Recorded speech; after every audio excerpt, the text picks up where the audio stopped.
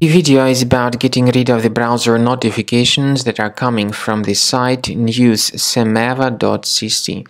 News-samava.cc is a junk site that may unexpectedly attack Google Chrome and other browsers. This site tries to mislead people and to make them click on a special allow button, supposedly as a part of some browser checkup. Some other versions of these pop-ups may tell users to click on allow, supposedly to help them verify that they're humans, but to click on allow is extremely dangerous, and this would hijack the browser with multiple advertisements. So if you've mistakenly clicked on allow, you should fix your browser urgently. Access the menu, go to settings, choose privacy and security, site settings. Go down to permissions and choose notifications. Research the websites allowed to send notifications and remove any malicious sites if you find them on the list. Carefully, one by one, get rid of them. I also recommend that you investigate your system with Combo Cleaner antivirus.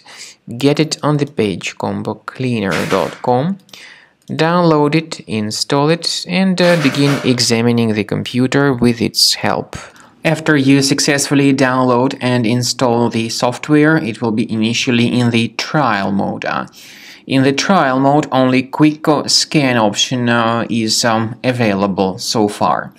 You need to click on Start Scan button, and most likely the program should first of all update its anti-malware database, which is of course definitely essential for proper detection and removal of any malware, ransomware, adware, or other types of computer infections. The scanning duration by Combo Cleaner will take some time, of course. It depends on various factors. It may depend on how infected the system is. It may depend on how many hard drives are being scanned at the same time. And at the end of the scanning, you will then see the complete summary of all the threats which were revealed on the computer.